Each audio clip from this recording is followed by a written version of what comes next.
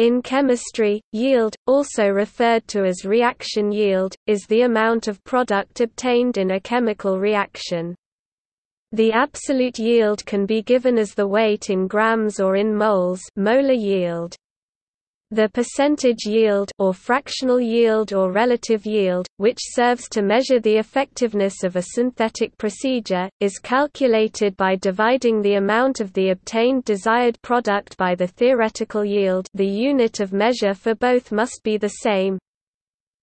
Percent yield equals actual yield theoretical yield times 100%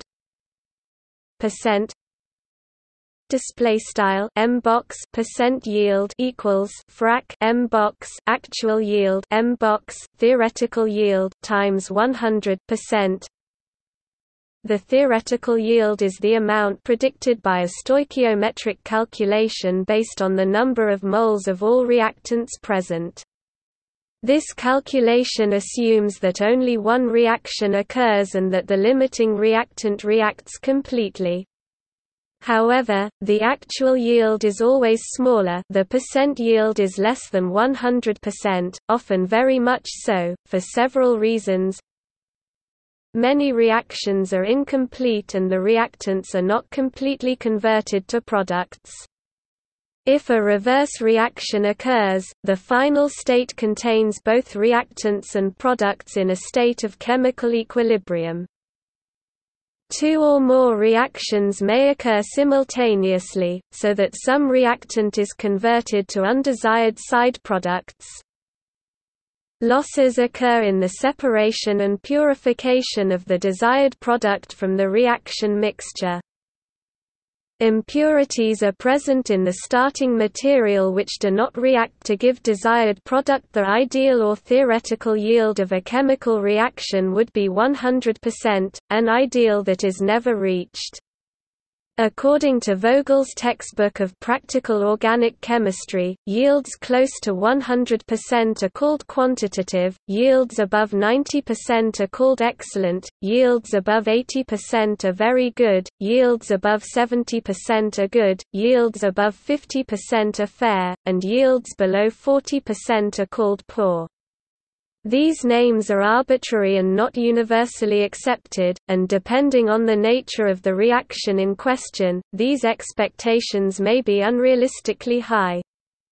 Yields may appear to be 100% or above when products are impure, as the measured weight of the product will include the weight of any impurities. Purification steps always lower the yield, through losses incurred during the transfer of material between reaction vessels and purification apparatus or imperfect separation of the product from impurities, which may necessitate the discarding of fractions deemed insufficiently pure.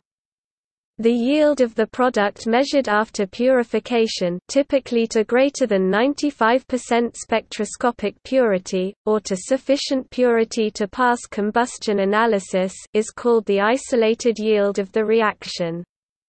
Yields can also be calculated by measuring the amount of product formed, typically in the crude, unpurified reaction mixture relative to a known amount of an added internal standard, using techniques like gas-liquid chromatography, or NMR spectroscopy.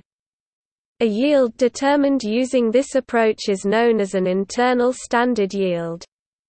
Yields are typically obtained in this manner to accurately determine the quantity of product produced by a reaction, irrespective of potential isolation problems.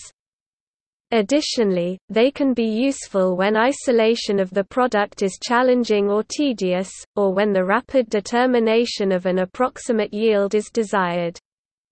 Unless otherwise indicated, yields reported in the synthetic organic and inorganic chemistry literature refer to isolated yields, which better reflect the amount of pure product one is likely to obtain under the reported conditions, upon repeating the experimental procedure.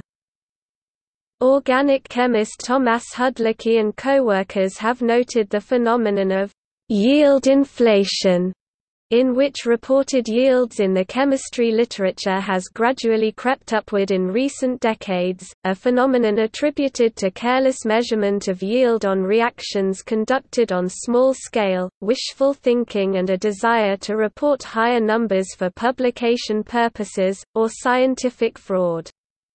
After performing careful control experiments, they note that each physical manipulation including extraction, washing, drying over desiccant, filtration, and column chromatography results in a loss of yield of about 2%.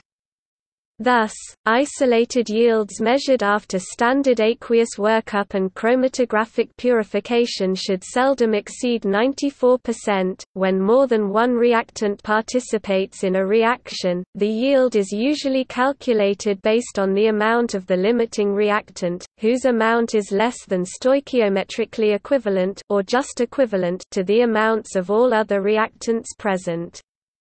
Other reagents present in amounts greater than required to react with all the limiting reagent present are considered excess. As a result, the yield should not be automatically taken as a measure for reaction efficiency.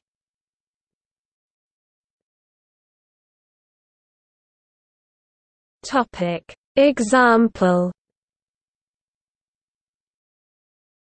This is an example of an esterification reaction where one molecule acetic acid, also called ethanoic acid, reacts with one molecule ethanol, yielding one molecule ethyl acetate, a bimolecular second-order reaction of the type A plus BC.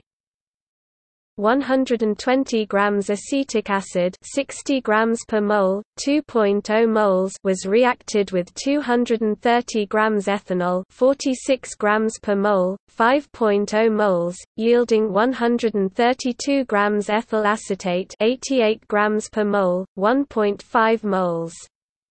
The yield was 75%. The molar amount of the reactants is calculated from the weights: acetic acid 120 grams divided by 60 grams per mole. Topic: 2.0 moles ethanol 230 grams divided by 46 grams per mole. 5.0 moles. Ethanol is used in a 2.5-fold excess, 5.0 moles divided by 2.0 moles. The theoretical molar yield is 2.0 moles, the molar amount of the limiting compound, acetic acid. The molar yield of the product is calculated from its weight, 132 grams divided by 88 grams per mole equals 1.5 moles. The percent yield is calculated from the actual molar yield and the theoretical molar yield, 1.5 moles divided by 2. 0 moles times 100% equals 75%. Equals. Topic. See also. Equals. Conversion chemistry. Quantum yield.